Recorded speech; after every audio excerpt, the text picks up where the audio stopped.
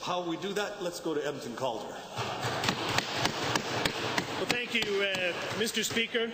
Mr. Speaker, this government is leaving the frontline staff to prop up the Misericordia Hospital in Edmonton while the facility crumbles around them. Last month, the CBC released photographs showing a building hardly fit for habitation, let alone hospital work.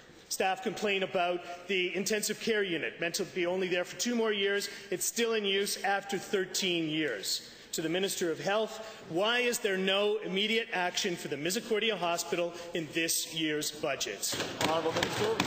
Well, Mr. Speaker, there is immediate action for the Misericordia Hospital, and as I'm sure all other members in this House, particularly from the Capital Region, know, the Misericordia is one of our oldest and one of the proudest hospitals that we have in the city.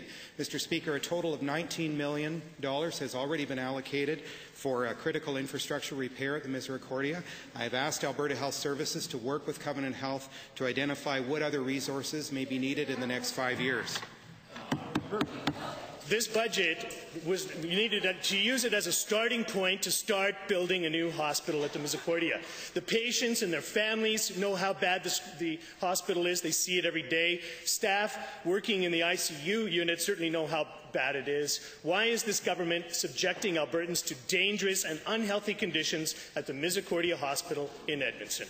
Well, Mr. Speaker, that last statement is patently untrue and completely irresponsible. The care that is provided at the Misericordia Hospital is safe care. It's of high quality that's comparable to any other hospital in this province. Mr. Speaker, we know, and the honourable member, as an MLA in this city, should know that the City of Edmonton is going to need additional hospital capacity in the very near future. We're working on that, Mr. Speaker. I'm working on that with the Minister of Infrastructure. In the meantime, we are flowing very significant funds to Gov't Health to keep the facility running and in good repair. Final supplemental. Mr. Speaker, the physical structure of this hospital requires immediate attention. By any measure of logic or science or health, this facility does not make the grade. Will the Minister please tell us what motivates this government to ignore this sad state of this Edmonton hospital? Is it politics, money, denial? Why don't you just fix the hospital? Well, Mr. Speaker, we are fixing the hospital instead of spending our time, as the honourable member is doing, attempting to scare patients and staff and bring the facility into disrepute. Mr. Speaker, $19.2 million as a contribution to critical infrastructure repair is a very significant contribution. There are other facilities across the province that also have needs, Mr. Speaker. We're working to address all of those.